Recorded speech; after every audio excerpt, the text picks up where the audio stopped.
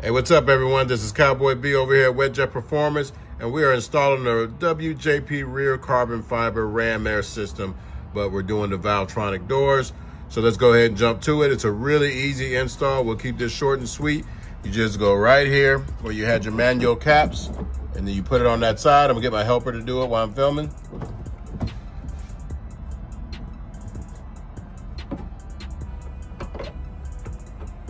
It'll already be assembled. You push it all the way on. Make sure it gets a good grip. Put a bead of silicone on the flange. We had already did that. So on the inside up here, put a bead of silicone just so it sticks good and it gets a good seal on there, and then clamp it down. You're good to go. It's on. It's all motorized now. Go repeat the same process on the other side. Slide it all the way on. Get it on there good.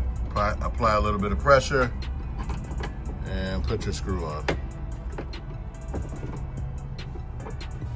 All right, once you get your clamp on there tight, make sure you go to the front of the vent and you make sure you don't have any silicone that's seep through the front. You don't need to put a whole lot there. Just put a little bit just to add a little more secure bond, and because you don't want your flange to not open and close. So make sure you don't have any silicone that seep through the front. All right, once you got your pieces on with the silicone, all you do is take your harness, and we already got it wired in. And for the rear ram air, you would just have the two pigtails right here, and you plug them up, and the harness is gonna run all the way to the front where the battery is. And here is your jumper plug that you're going to put down on the battery. Hook it up positive and negative like so, and then plug it up to the main harness. If you only got the rear ram air, you're only gonna have a harness for two. We got front and rear ram air on this baby. So we got a 4-plug harness, and you have to zip tie it all down to put it into place, because all these harnesses will fit the RXPX and the RXTX and the GTX. It's one main harness. Those are longer than the RXPX, so you're gonna have a little bit of extra slack to zip tie up. So you plug this up down there on the battery, and then we plug it up to the harness, and we'll show you how it's all hooked up at the end, and where you're gonna zip tie your remote control box right up here on the front in that area. All right, you got everything done.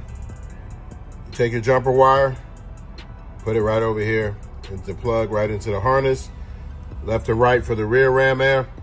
And remember, if this is just 1-2 plugs, you go straight to the battery. In our case, we have front ram air on both sides, so we got a 4-plug harness that goes to here. That's for the stereo, has nothing to do with that.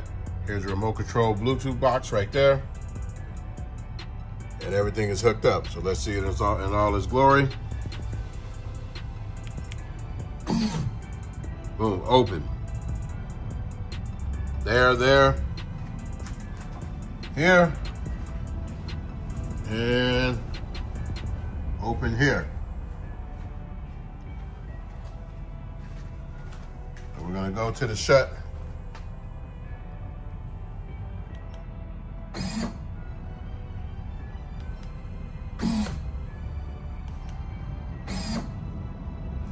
Go back here.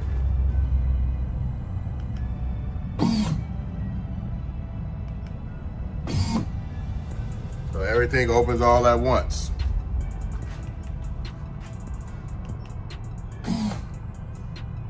Man, that's awesome. You got your carbon fiber ram air up front, the carbon fiber ram air here.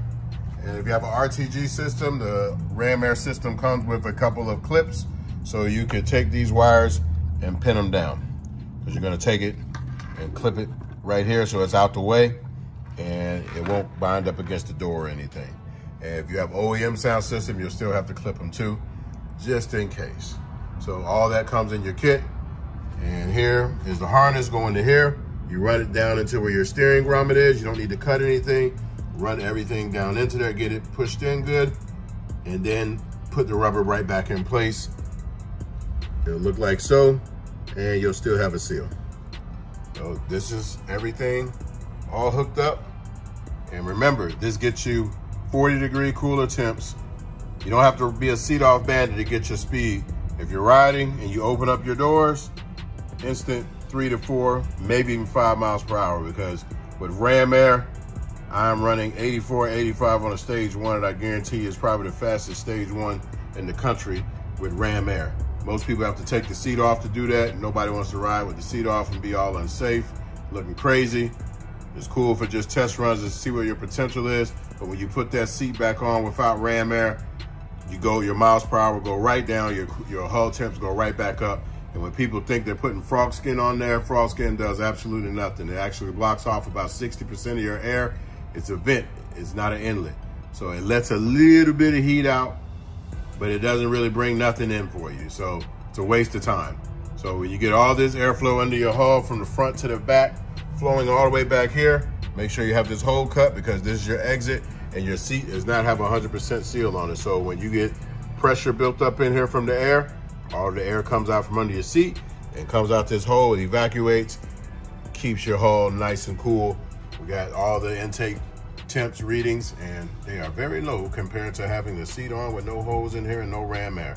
So they no longer have to do them ghetto holes. And let's just see it one more time for the road. Bam, that never gets old. Go to the front. That's awesome. It's innovation at its finest, only here at Wetjet Performance. And remember, the ram air vents are molded for the hull. These aren't car parts. We make parts for Seadoos. We're gonna rock it out for you. But the install is very simple. You'll have regular instructions in there to help you out a little bit better if you're one who like to read. We just wanted to show you the overall view of everything and how it generally bolts up. But if you're pretty savvy, a good DIY person, or get a pro shop if you don't want them to get messed up, get them to do it for you. So this has been Cowboy B with another great video. Peace.